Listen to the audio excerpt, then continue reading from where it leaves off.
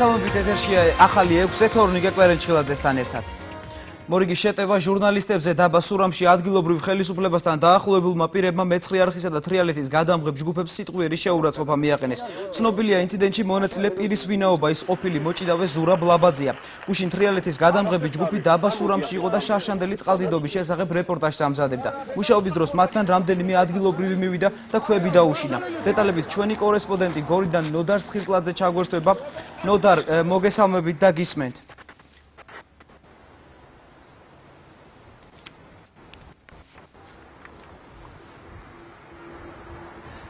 კვირა არ გადის ისე, რომ რეგიონში მომუშავე ჟურნალისტებზე თავდასხმის ფაქტები არ მოხდეს. ერთ-ერთი ასეთი შემთხვევა გუშინ დაბა სურამში დაფიქსირდა, როდესაც თრიალეთის გადამღებ ჯგუფს ადგილობრივ ხელისუფლებასთან დაახლოებულმა პირებმა ქვები დაუშინეს.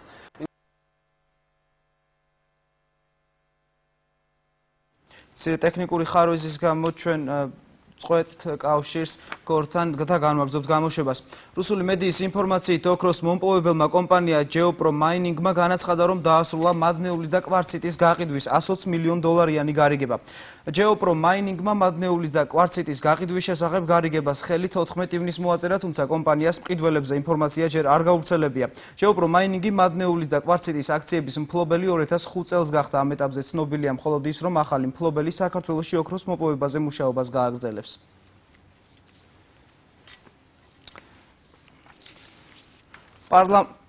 ჩვენ კვლავ უბრუნდებით, საშუალება გვაქვს კვლავ დაუბრუნდეთ გორს, სადაც მოხდა ინციდენტი და ჟურნალისტებზე ფიზიკური ძალადობა მოხდა. გისმენთ, ჩვენ კვლავ პირდაპირ ეთერში ხართ. ჩვენ ვიმყოფებოდით უშუალოდ სურამში და ვისაუბრეთ იმ პიროვნებას, რომელმაც მონაწილეობა მიიღო ამ ინციდენტში. და მან დაადასტურა, რომ ნამდვილად ესროლა ქვები თრიალეთის გადამღებ ჯგუფს. საუბრის დროს ჩვენს მიმართ ასევე წამოვიდა აგრესია, გვემუქრებოდნენ კამერის დამტვრევით, გვაყენებდნენ სიტყვიერ შეურაცხყოფას. ისინი ამბობდნენ, რომ ჩვენ შეგვეძლო გადაგვეღო ნებისმიერ ადგილას და არა უშუალოდ დაბა სურამში. ხუთი დაუდგენელი პიროვნება მოვიდა ჩვენთან და მოგთხოვეს სურამის ტერიტორიის დატოვება. უარის მიღების შემთხვევაში წამოვიდა მათგან აგრესია, კერძოდ დაგვიშინეს ქვები, ესე უხეშად რომ ვთქვათ, რის შემდეგაც ჩვენ იძულებული გავხდით დაგვეტოვა ტერიტორია. ერთ-ერთის პიროვნება დავადგინეთ, ეს არის შალვა ხაჩიძე, რომელიც არის ნაციონალური მოძრაობის წევრი.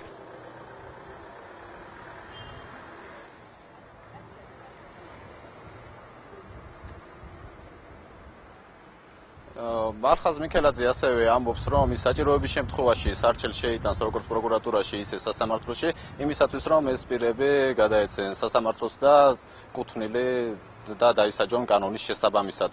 არხას მიქელაძე ასევე ამბობს, რომ ის ამზადებდა სრულიად ჩვეულებრივ სიუჟეტს სურამში წყალდიდობასთან დაკავშირებით, რა დროსაც მოვიდნენ აღნიშნული პირები, მიაყენეს სიტყვიერი და ფიზიკური შეურაცხყოფა და ძალის გამოყენებით დაატოვებინეს ტერიტორია.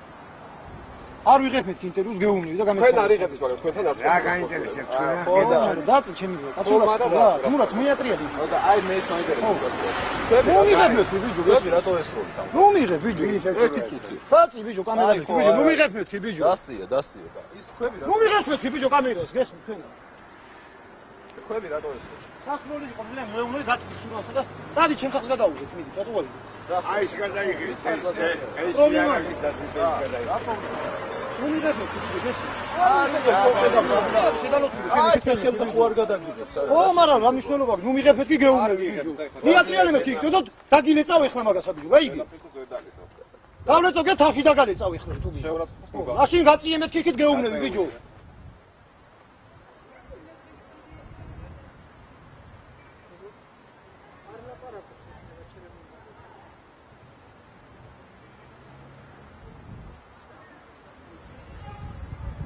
რაც შეეხება დღევანდელ მომხდარ ამბავს, ჩვენ დაბა სურამში რა თქმა უნდა შეხვდა ისევ და ისევ პრობლემა. გვეუბნებოდნენ, რომ უნდა წავსულიყავით იმ ტერიტორიიდან, თუმცა რატომ არც ამას არ ამბობდნენ. ასევე არ გვეუბნებოდნენ თუ ვინ იყვნენ ისინი თუ არა პოლიციელები თუ ნაციონალური მოძრაობის წევრები. ამბობდნენ, რომ იყვნენ უპარტიოები, არავით არ სამსახურში არ იყვნენ გაწევრიანებულები, თუმცა მაინც მოითხოვდნენ, რომ ჩვენ აუცილებლად უნდა დაგვეტოვებინა დაბა სურამი. მადლობა ნოდარ, გორიდან ჩვენი კორესპონდენტი ნოდარ ცხირტლაძე საუბრობდა, ახლა კი განვაგრძობთ გამოშვებას. კონტროლის პალატის ინფორმაციით ბიძინა ივანიშვილს დაკისრებული ჯარიმების გადახდის ვადა დღეს დღის ბოლომდე აქვს. სასამართლოს მიერ მიცემული 7 დღიანი ვადის ამოწურვის შემდეგ კონტროლის პალატამ სასამართლოს აღსრულების ფურცლით უნდა მიმართოს, რის შემდეგაც პროცედურულად საქმეში აღსრულების ეროვნული ბიურო ჩაერთვება. ივანიშვილის ადვოკატის შალვა თადუმაძის განცხადებით სააღსრულებო ბიურო ფურცლის მიღებიდან 5 დღეში ვალდებულია ივანიშვილს აცნობს სააღსრულებო წარმოების დაწყების შესახებ. მისივე თქმით აბსურდია იმის ვარაუდი, რომ შესაძლოა ივანიშვილის ქონება საზღვარგარეთაც დაყადაღდეს.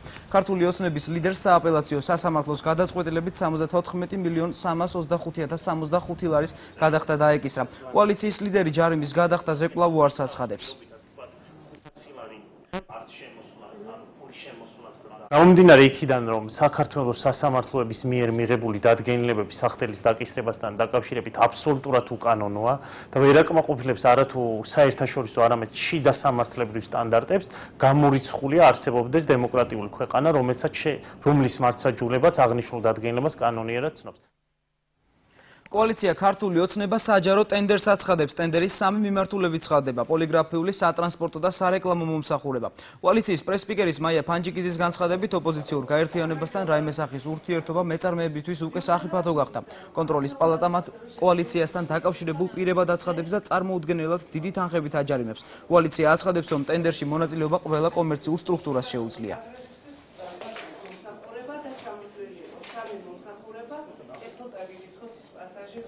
ხვალზე ჩვენს მიერ გამოცხადდება ტენდერი მომსახურების მიღების მიზნით 3 მიმართულებით: პოლიგრაფიული მომსახურება, სატრანსპორტო მომსახურება, სარეკლამო მომსახურება. მოხარული ვიქნებით, თუ ამ პროცესში მონაწილეობას მიიღებს კომპანიათა მაქსიმალური რაოდენობა. თუ ეს ასე არ მოხდება, ეს იქნება იმის დადასტურება, თუ რა ბერკეტებს იყენებს ხელისუფლება კომერციული სტრუქტურების მიმართ, რომელთა ერთადერთი კანონიერი მიზანი მოგების მიღება უნდა იყოს. საჯარო სკოლის დირექტორებს იმ მოსწავლეების სიების შედგენას ავალდებულებენ, რომლებიც 17 ივნის ოზურგეთში გამართულ აქციაზე იმყოფებოდნენ. ასეთი ფაქტი რამდენიმე სკოლაში უკვე დაფიქსირდა, მათ შორისაა ჩოხატაურის მუნიციპალიტეტის სოფელ ბუკნარის სკოლა. ზეწოლაზე საუბრობენ სკოლის მოსწავლეების მშობლები, რომლებმაც კადრში გამოჩენა არ ისურვეს. დაგვირეკა მასწავლებელმა ნუ წახვალთ აქციაზე, თორემ ექსკურსიაზე ვერ წახვალთო. და ბავშვი წინააღმდეგი იყო, არ წავალ მე ექსკურსიაზე და აქციაზე წავალო. დირექტორს უთქვამს, ვინც წავიდა მე გავიგებ და სკოლაში ვერ მოვა, იმას პრობლემები შეექმნებათ. ხო და ამაზე ძალიან განიცადა ბავშვმაც და მეც. მე არავისთვის არ მithქვამს, რომ ის ექსკურსიაზე ვერ წავიდოდა, არც ერთისთვის. არც მოსულისთვის მე არ მithქვამს. თუ კი რეალურად დადგება ასეთი საკითხი, რომ ამ ბავშვებს შეუქმნია პრობლემა, ჩვენ ყველანაირად დავეხმარებთ. გვაქვს მაგის მექანიზმები. ყავს ადვოკატები, რომლებიც ნებისმიერ შემთხვევაში ჩამოდიან, ნებისმიერ შემთხვევაში განიხილავენ და არავით არის პრობლემა ამ ბავშვებს არ ექნება. თავარია თვითონ არ შეშინდა. პარლამენტში საგაზაფხულო სესიის პლენარული სხდომა მიმდინარეობს. დღევანდელ სხდომაზე დეპუტატები ლაზიკის სტატუსის განსაზღვრაზე მსჯელობენ. პარლამენტიდან ჩვენი კორესპონდენტი ნოდარ ჩაჩუა ჩაგვერთვება და ის ახლა პირდაპირ ეთერში ისაუბრებს. ნოდარ.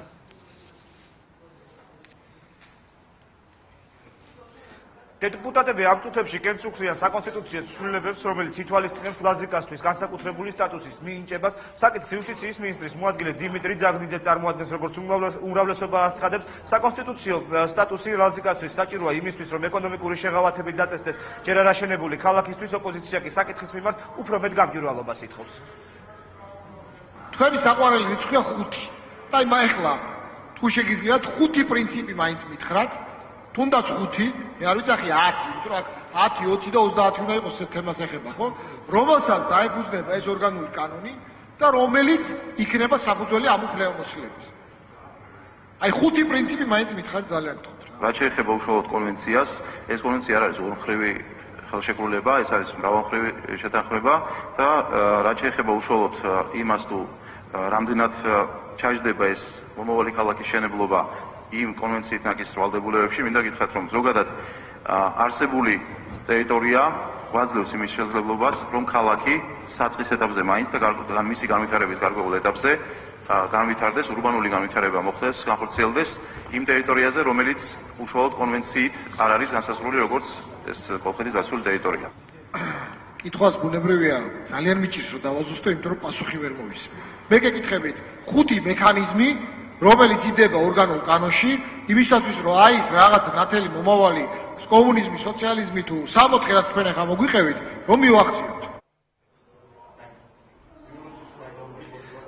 დღევანდელი სიტყვის უკვე მეორე ნაწილი, ასე ვთქვათ, შესვენების შემდეგ გაიხსნა ჯონდი ბაღათურიას ინიციატივით, რომელიც ეხება ამინისტიის შესახებ კანონს და რომელიც ითვალისწინებს, ასე ვთქვათ, მოხდეს სასჯელის მინიჭება იმის მიხედვით, ფარდობითობის მიხედვით, თუ რა სიმძიმის სასჯელი აქვს ჯანმრთელობ ჩადენილი, სწორედ ამის მიხედვით მიესაჯოს სასჯელი, რაზეც უმრავლესობამ უარი უთხრა და მან ამ კანონპროექტს მხარე არ დაუჭირა. ჩვენ შევხედოთ რეალობას თვალეში და დავინახოთ, რომ ჩვენ ვართ დღეს უსაფრთხო სახელმწიფოში, სადაც ძალიან ბევრი რამ კეთდება ჩვენი საზოგადოებისათვის და დარწმუნებული ვარ, რომ ამ გზით სულ მალე დანაშაულის რაოდენობები კიდევ უფრო შემცირდება, ისევე როგორც პატიმართ არის საბოლოო ჯამში და მივახცევთ იმ შედეგს, რაც მინდა და არა ისეთი უპასუხისმგებლო კანონპროექტებით, როგორც აქ იყო წარმოდგენილი. დიდი მადლობა. თქვენ ამბობთ, ქურდობა და ძარცვა აგზავნე და გაძარცვე და გაქურდე ხაზინა და გაძარცვე და გაქურდე პრეზიდენტის მეთაურობით სახელმწიფო. ამ გზით გდება თქვენ დაარწმუნოთ საზოგადოება, რომ ამინისტია, რომელსაც ქართული დასიქთავაზობთ, არის არასწორად ემსახურება კრიმინოლოგიური სიტუაციის დაძაბვას და თქვენ, ასე იგი, მომხრეხართ, რომ კრიმინალი შეინარჩუნოთ. ამ წუთებში როგორც უკვე გითხარით, მიმდინარეობს კეჭისხრები და უკვე მეორე მოსმენით დღეს სავარაუდოდ პარლამენტი დაამტკიცებს ლაზიკას განსაკუთრებულ სტატუსს, საკონსტიტუციო ცვლილებას ლაზიკას განსაკუთრებულ სტატუსთან დაკავშირებით და უკვე მესამე მოსმენით ჯერ გაიმართება საკომიტეტო მოსმენები, შემდეგ კი მესამე მოსმენით ისევ სესიაზე გამოვა საკითხი განსახილველად. მადლობა ნოდარ, პარლამენტიდან ჩემი კოლეგა ნოდარ ჩაჩუა საუბრობდა. ჟურნალისტი მარინა სალუქვაძის და მისი მეუღლის ზაზა მარჯანიშვილის უფლებებს ადვოკატი დაიცავს. ოჯახი აბაშიძეზე მდებარე ჯაზ კაფე ზაზანოვას ერთ-ერთ მეწილეს თაღლითობაში ადანაშაულებს და ამბობს, რომ ეგვიპტიდან ჩამოსულ კერძო ინვესტორთან ერთად კაფე რამდენიმე თვის წინაამუშავა. ჟურნალისტი მტკიცებით ეგვიპტელი ჰაბიბიების ოჯახმა საქართველოში ბიზნესი სწორედ მისი ბიზნეს გეგმით ააწყვეს, თუმცა გუშინ არაბებმა მათთან მუშაობა ყოველგვარი ახსნა განმარტების გარეშე შეწყვეტეს. საქმის გამოძიების თხოვნით მარინა სალუქვაძე და ზაზა მარჯანიშვილი ხვალ პროკურატურას მიმართავენ.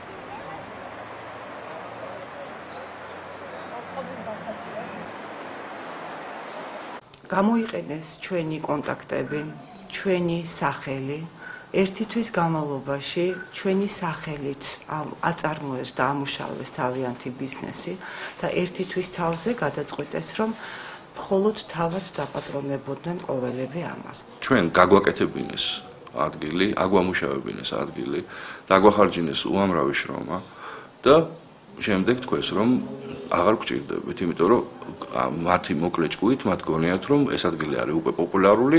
ამას სამართლებრივ ენაზე ქვია თაღლითობა, რომელიც არის დასჭადი სისხლის სამართლებრივი კანონმდებლობით და ჩვენ აუცილებლად ხვალვე მივმართავთ განცხადებას, მუშაობთ უკვე და ეს არ იქნება მარტო მოწოდება მოსახლეობის მიმართ, რომ არ იქ ფრთხილად იყავით, ჩვენ კონკრეტულ სამართლებრივ ნაბიჯებს გადავდგამთ.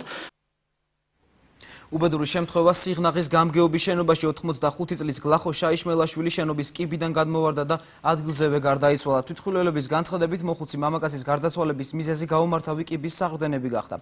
აღსანიშნავია, რომ გამგეობის შენობა ისევე როგორც სიღნაღში ნაგებობების ძირითადი ნაწილი მხოლოდ გარედანაა გარემონტებული. შენობის შიგნით კი ინფრასტრუქტურა გაუმართავია. მომხდართან დაკავშირებით აღძრულია სისხლის სამართლის საქმე.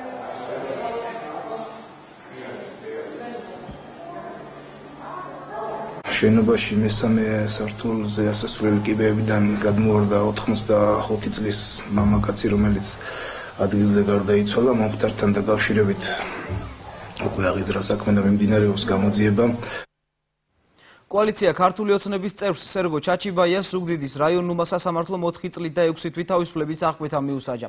ჩაჩიბაიას სასამართლომ დამნაშავედ პოლიციისთვის წინააღმდეგობის გაწევასა და ცივი იარაღის ტარებაში ცნო. პოლიციამ თავდაპირველად საქმე ადმინისტრაციული სამართალდარღვევისთვის აღძრა, მოგვიანებით საქმე სისხლის სამართლის კვალიფიკაცია მიენიჭა. ჩაჩიბაიას მხარეს ზუგდიდის რაიონული სასამართლოს გადაწყვეტილებას უახლოეს მომავალში ქუთაისის სააპელაციო სასამართლოში გაასაჩივრებს.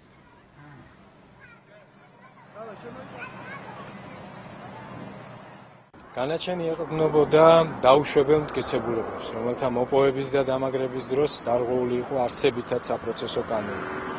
სასამართლომ აბსოლუტურად ტენდენციურად და არაობიექტურად ბრალდებულისათვის საზიანოდ შეაფასა საქმეზე მოპოვებული მტკიცებულებები.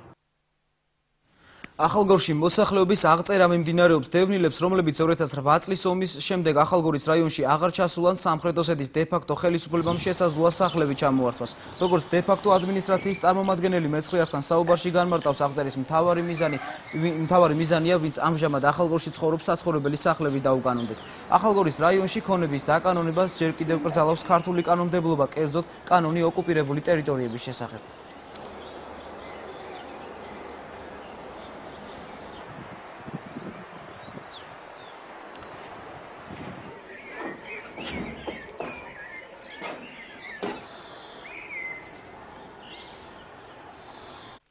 რეგისტრაცია თავიდან ბოლომდე ყველანაირად ვინ ცხოვრობს, არანაირი კანონი ჯერ არ მოქმედებს, იგი ახალგორის რაიონზე.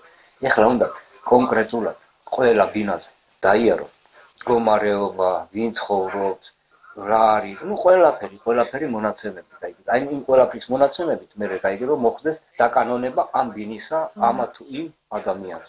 იმ მიზნით, რომ შენ ბინას დაგიმტკიცებენ შენ. ვინ არ ცხოვრობს აქ და ვერ შემოდის და ვერ შემოვა, იმას აღარ გოჩაწერეთ. ოკუპირებულ ტერიტორიაზე მოქცეული სამი ქართული ოჯახი, რომელიც საქართველოს კონტროლირებად ტერიტორიაზე მხოლოდ პენსიის ასაღებად გადმოდის, მძიმე მდგომარეობაშია, მათ ქართულ სახელმწიფოსთან მხარესთან ურთიერთობა და კომუნიკაცია ეკრძალებათ. 2008 წლის აგვისტოს ომის შემდეგ პირობითმა საზღვარმა სოფელ ხურვალეთზე გაიარა. საზღვრის იქით სამი კომლი მოექცა. ჭყიტაურები, ჯეირანაშვილები და მელაძეები ნათესავებთან დაკავშირებას მხოლოდ მაშინ ახერხებენ, როცა პირობითი საზღვრის გასწვრივ ოსი და რუსი მესაზღვროები არ პატრულირებენ. გადასვლა გაცმაკუში ეს მეორესა. ჩვენ ქართველების ოსები ვარ. ახლა ისინი გინევარიან თავანთოსები. ეს მეორე საგიშობენ. ხურვალის ოკუპირებული ტერიტორიის მხრიდან სოფელი წინაგარა და ჯუკანაანთკარი ესაზღვრება. ომის შემდეგ ეთნიკურ ოსებსა და ქართველებს შორის კონტაქტი შესუსტდა.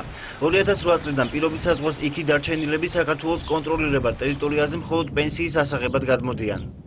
ჩვენ ისე დასავლეგდებით ერთ მეორეში და ასე დასავლეგდებით. და არ გვაძლევენ საშუალებას მაინც. ანუ მისვლა მოსვლის საშუალება მაინც არ არის. არ არის. ვიპარებით იქით-აქეთა. შინაგან საქმეთა სამინისტროს ანალიტიკური დეპარტამენტის უფროსი შოთა უტიაშვილი მოლაპარაკების მაგიდასთან ოს კოლეგებს თვეში ერთხელ სოფელ ერიგნეთში ნეიტრალურ ტერიტორიაზე ხვდება. ამბობს, რომ სოფელ ხურვალეთში ეგრეთ წოდებული საზღვრის იქით მცხოვრები ოჯახების უსაფრთხოებასთან დაკავშირებით დე-ფაქტო ხელისუფლებასთან მოლაპარაკებები მიმდინარეობს. არის სამი სახლი დარჩენილი ხურვალეთში, რომელშიც ხალხი ვერ ბრუნდება, იმიტომ რომ გადის ძალიან ახლოს ოკუპაციის ხაზი და ჩვენი იმედი გვაქვს, რომ მივახცეთ შეთანხმებას შემდეგ შეხვედრამდე, რომ ამ ხალხს შეძლოს ამ ხალხმა შეძლოს ხელშეუხლება. ანალოგიური პრობლემა აქვს სოფელ ზარდინაანთკარის მოსახლეობასაც. პირობით საზღვართან სიახლოვისა და უსაფრთხოების გარანტიების არარსებობის გამო სოფელი თითქმის დაიცალა. რაც შეეხება ხურვალეთს, ქართველებს, ოსებსა და რუსებს შორის მორიგი შეხვედრა 21 ივნისს გაიმართება და ეგრეთ წოდებული საზღვრის იქით მცხოვრები მოსახლეობის სტატუსიც მაშინ გაირკვევა.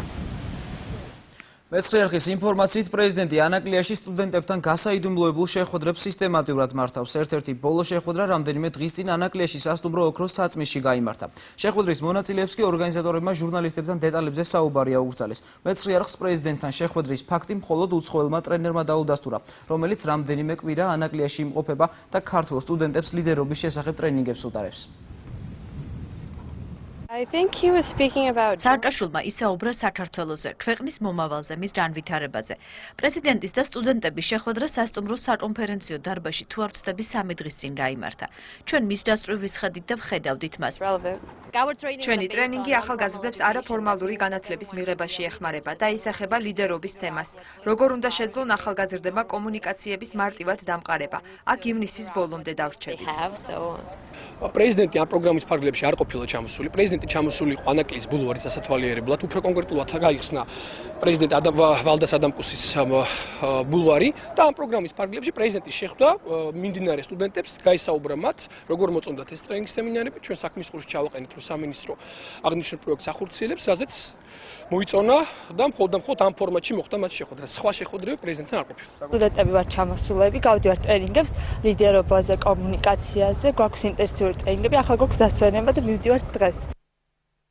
ახალსოფლის მოსახლეობას 19 წელია წყალი არ მიეწოდება, მათ არაერთხელ მიმართეს ადგილობრივ გამგეობას, თუმცა მათგან მხოლოდ დაპირებები მიიღეს. დღეს ნაშუა დღეს ადგილობრივებს კახეთის გუბერნატორის შეხვდა და 5 ძირითადი პრობლემის მოგვარებას დაპირდა.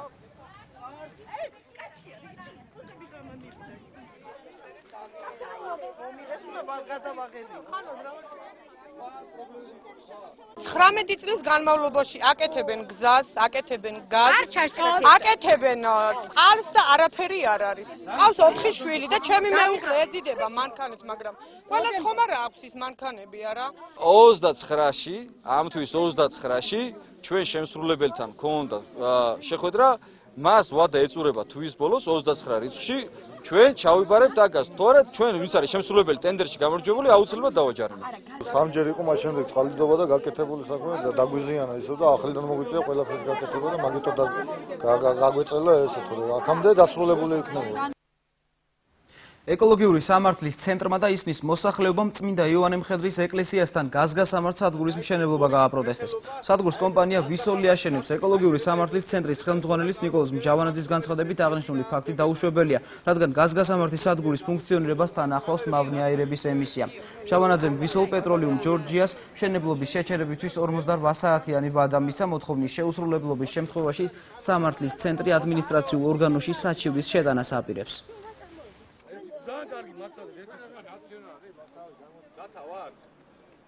აქ არის სკვერი, სადაც 25 მეტრა უნდა იყოს კანონით დაშორებული და არის დარღვეული, არის საცხოვრებელი სახლები გვერდით და ანუ ესეც დარღვეულია და გარდა ამისა არსებობს უამრავი შემთხვევა, რომ უბედური ფაქტი მოხდა გაზგასამართ სადგურებზე. ვის აქვს გარანტია, რომ აი აქ ასე, როდესაც ჭიდროთ არის დასახლებული ხალხი, უამრავი კორპუსია, უამრავი კერძო სახლია, ეკლესია მრევლი იკრიბება, აქ ერთ შევიერ დღეს რამე არ მოხდეს. გამოშვებას უცხოეთის ახალი ამბებით განმაგრძობს, მდინარე იორდანეს დასავლეთ სანაპიროზე მეჩეთი დაწვეს და კედლებზე უხამსი წარწერები დატოვეს. წარწერა ივრიდზეა შესრულებული. პალესტინელები ეჭვობენ, რომ ვანდალური საქციელი ისრაელის დასავლეთ სანაპიროს დასახლების მკვიდრებმა ჩაიდინეს. მომხდარი დაგმო ისრაელის პრემიერ-მინისტრმა ბენიამინ ნეთანიაჰუს განცხადებით დამნაშავე დაისჯება. ღამის პირველ საათზე ყვირილის ხმა გავიგონეთ, სოფელში მეჩეთი დაწვეს. 300 ადამიანი მოვიდა ხანძრის ჩასაქრობად, კედლებზე რასისტული სლოგანები წერია. არის გვიკვირს, რადგან ღვთისახლის დაწვა ამ დასახლების მცხოვრებთა ჩვევაა. პროკურატურა სილვიო ბერლუსკონისთვის 3 წლიან პატიმრობას მოითხოვს. ექს-პრემიერს მედიასეტ ჰოლდინგთან დაკავშირებულ ფინანსურ მაქინაციებში ადანაშაულებენ. თანხის გაფლანგვასთან დაკავშირებით იტალიაში გამოძიება რამდენიმე წელია გრძელდება. ბერლუსკონის წინააღმდეგ სასამართლო კიდევ ორ საქმეს განიხილავს. თანამდებობის ბოროტად გამოყენება, სახელმწიფო საიდუმლოების დარღვევა და არასრულწლოვან მეძავებთან სქესობრივი კავშირი. სილვიო ბერლუსკონი ყველა ბრალდებას უარყოფს. which alleges so-called banga-banga sex sessions took აზერბაიჯანელი პროდემოკრატიული აქტივისტი და ბლოგერი მეჰმან ჰუსეინოვი მის დაპატიმრებას და დანიშნულ სასამართლოს პოლიტიკურად მოტივირებულს უწოდებს. ჰუსეინოვი ბაქოში ევროვიზიის მსვლელობისას ოპოზიციის არასანქცირებულ საპროტესტო აქციაზე პოლიციის შეურაცხყოფის ბრალდებით დააგავეს. მოგვიანებით კი საერთაშორისო ზეწოლის შედეგად თავდებით გაათავისუფლეს. რამდენიმე თვეში მას სასამართლოს წინაშე მოუწევს წარდგომა. ბრალის დამტკიცების შემთხვევაში აზერბაიჯანელ ბლოგერს 5 წლით თავისუფლების აღკვეთა ემუქრება.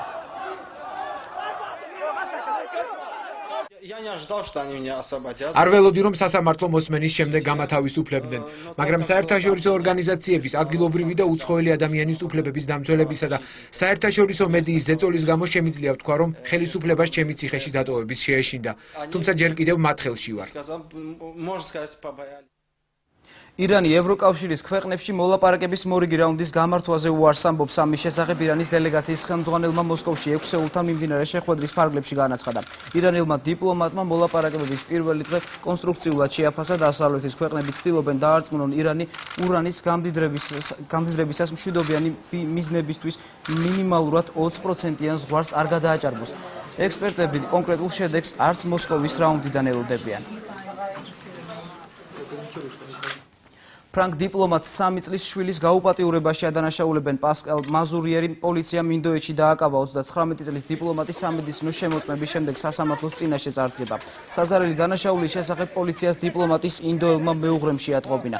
3 წლის გოგონაზე ჩატარებულმა ექსპერტიზამ სექსუალური ძალადობა დაადასტურა. ესპანეთში შვილების მკვლელობაში ეჭვმიტანილ ბრიტანელ დედას ასამართლებენ. 45 წლის ლიენე სმიტმა აღიარა, რომ 2 წლის წინ ესპანეთის ერთ-ერთ კურორტზე ყოფნისას თავისი 5 წლის გოგო და 11 თვის ბიჭი პოლიეთილენის პარკით დაახრჩო. ესპანელმა სამართალდამცავებმა ეჭვმიტანილი 2010 წლის მაისში დააკავეს. ბრალდებულის ადვოკატის მტკიცებით მისი კლიენტი მკვლელობის მომენტში ფსიქოზით იყო დაავადებული. დღესთვის სულ ეს იყო. მე მომავალ შეხვედრამდე გემშვიდობებით. ახალი ცხრაზე კი ნათია ლაზაშვილთან ერთად დაბრუნდება. ნახვამდის.